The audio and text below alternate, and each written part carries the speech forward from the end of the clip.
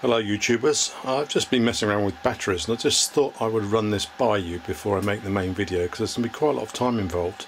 But I'll just explain to you what I've been doing because I'm quite interested in regeneration of batteries and just seeing what works and what doesn't, and seeing, trying to sort the wheat out from the chaff, because you hear all these reports about reconditioning chargers and how they work wonders, and there's all sorts of caveats and disclaimers, and I don't know what to think, so I thought I'd find out for myself what to think.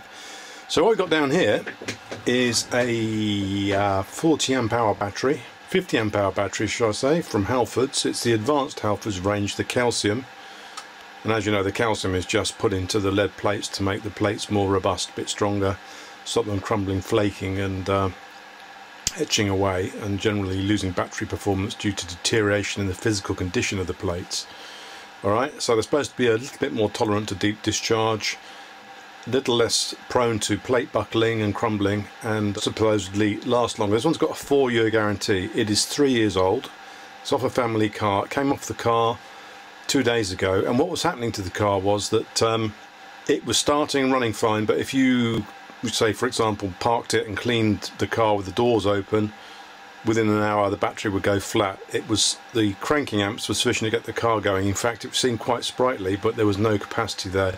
All the feeling where your car's going fine, you leave the lights on 15-20 minutes, you go back and it's flat. It's that kind of scenario. The battery is towards the end of its life, and I thought, being quite a young battery and more or less working but not properly, it would be a good candidate for regeneration.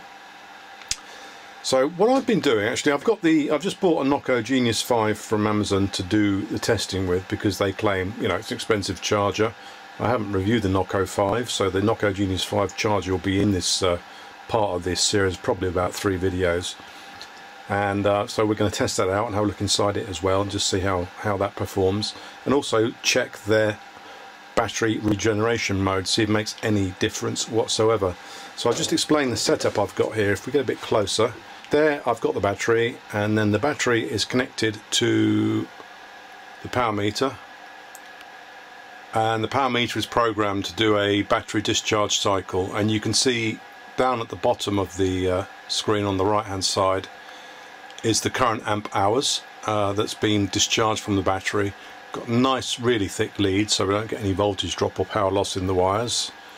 You can see them.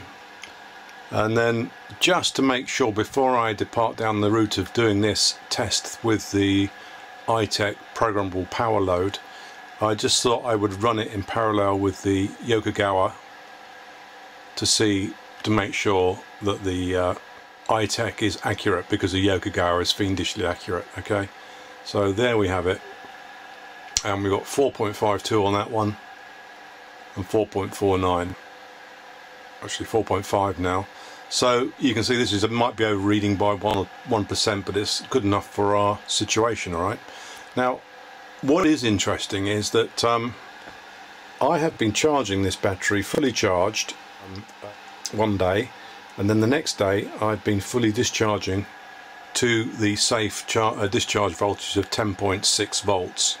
If you look in the Association of Car Manufacturers and the specifications, it says that the rated capacity on the battery, 50 amp hours, is this battery discharged to 10.5 volts. Right, so that's what it should be.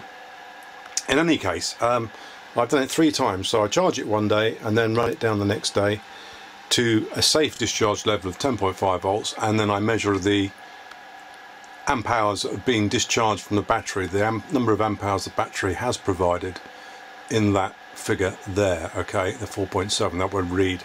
And interestingly enough, when I did the first test, I've done it 3 times with a Audi charger so far, Audi XS battery charger. The first run was 25.4 amp hours, the second charge was 24.23, and the third charge was 23.69. so it seems to lose 1 hour of amp hour of capacity on each run. Now, I don't know if that's normal, whether that's just a normal battery deterioration. The 10.5 volt load is supposed to reserve 80% of the capacity of the battery in there, so we shouldn't be doing anything dangerous or really serious discharge to denigrate the performance of the battery. So, but on every cycle it seems to lose an amp hour. So I've explained the setup to you, okay? So with the NOCO Genius 5, I'm going to rig this up, and I'm going to start the first test with a NOCO Genius 5. So I'm going to do a full charge, full discharge 3 times, just to make sure we get a reasonable benchmark.